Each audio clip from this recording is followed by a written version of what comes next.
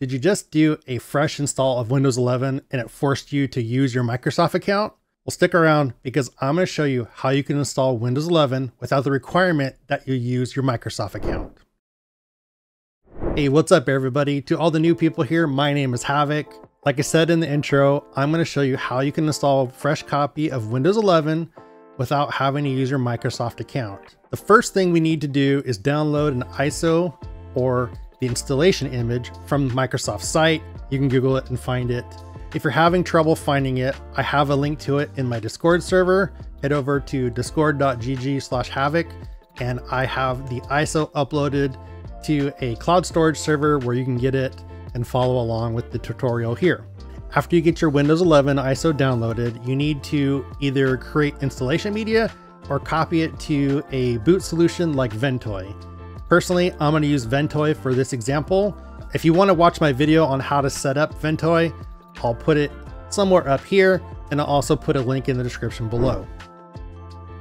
Here we are at the computer that we're going to install Windows on. I have that Windows ISO. You can see it's version 22HR.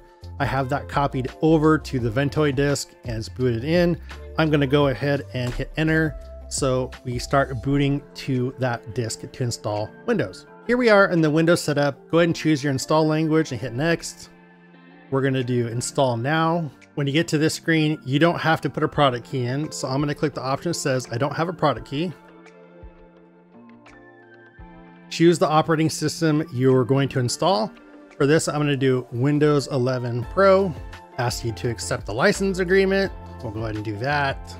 We're going to do a custom install for this example. Choose the drive you want to install Windows to. As you can see at the bottom, drive 3 is my Ventoy drive, and you don't want to install Windows to that. So I'm just going to choose my 2 terabyte drive. I'll go next. Windows will begin installing. Windows has been installed and it's going to go ahead and reboot, and it'll go into the rest of the setup process. And now you see we're booting into the Windows setup experience. We're going to go ahead and choose your country or region right here and then click yes. Choose your keyboard layout. For this example, doing the US, we'll click yes. Do you want to add a second keyboard option? If you do, you can do that now. I'm going to skip. And this is where the issues start to pop up. If you have internet access, Windows will want to connect and use your Microsoft account. So you have a few options here. The easiest option, if you're on a desktop that has no wireless capabilities, is just to unplug the network cable, which is what I have here. And you can see it says Ethernet not connected. We have the option at the bottom that says I don't have internet. If you're on a computer that has wireless, Windows will most likely see your wireless networks and want to connect you to those. So this is what you're going to do there. Two options in that case. If you're on a laptop, you probably have the option to disable the wireless by hitting like function and F whatever button on the laptop.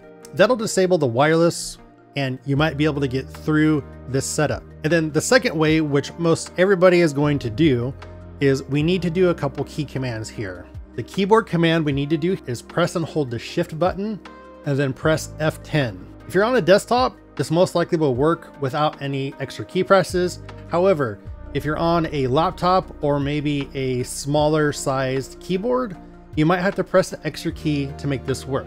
Let me show you. So here we have my Logitech keyboard. This top row here, all of my F keys are in light blue. And what that means is we need to hold down the function button right here and press that key to make that key work. Otherwise, if I were to press F10, it is volume down. So if I press this F10 key, it's not going to do anything because it's trying to do volume down and not actual F10. So what we're going to do is we're going to hold down function, shift, and then press F10. And that's going to bring up the command prompt. Your laptop or keyboard might be different. Mine just says function, FN button. All right, so go ahead and do shift F10. And you can see it brings up a command prompt here. And I've seen, like I said, a lot of people in other comments of my videos have said, this doesn't work. It doesn't work. Most likely it's because they have to hit a function key to make F10 work. So now what we want to do is we want to type OOBE/BYPASSNRO. Type OOBE, a backslash. That's the one that's not the question mark. It's the other one. And then bypass NRO. What this command is going to do is put Windows back into the out-of-box experience, or OOBE. And when we booted up Windows for the first time here, we got to choose our keyboard, etc. That is the out-of-box experience. When a system developer makes your computer, they install Windows on it. When you get it and you boot it up for the first time, you have that experience. So that's what out-of-box experience means. What the bypass NRO is going to do, it's going to bypass the network. So it's going to still put us into this setup process, but we don't have to choose a network connection. And that's the overall key here. If Windows sees there's an internet connection, it's going to try to force you to use your Microsoft account. So this way, going in using this command, it's going to disable networking. Windows is going to say, hey, we don't have any networking. I guess we can continue. We won't have to use our Microsoft account. So we're going to hit enter, and it's going to restart the system into the out-of-box experience with no internet connection. And we're back to our out-of-box experience. We'll click next or yes. Choose your keyboard layout like we did before. I don't want to do any other keyboards. And then it's going to try to connect us to a network. It's still not going to work. You'll have this option now that says, I don't have internet. So you'll click that. And then it's going to try to say, hey, you really want to have internet here. It's going to help you. And what we want to do is click continue with limited setup. It's trying to kind of trick you to say it's not going to get the full experience, but trust me, this is what you want. So continue with limited setup. Type in your name or whoever's going to use the system. Do Havoc. And then type in whatever password you're going to use. I uncheck all of this stuff because it's all the stuff that Microsoft, phones home, collects your data, etc. So tailor it to your experiences, however you want to do. I just uncheck all of that. Now we got out of the OOBE and it's putting us into Windows with our setup. Here we go. We're in Windows. We did not have to use a Microsoft account. It's that simple.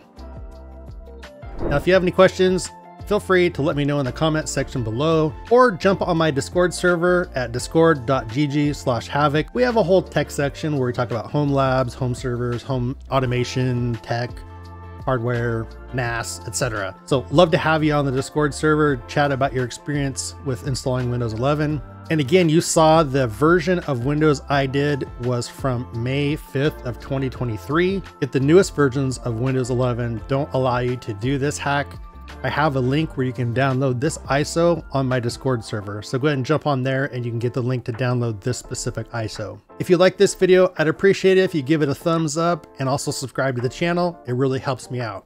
Until next time, stay safe, have fun, and keep doing good.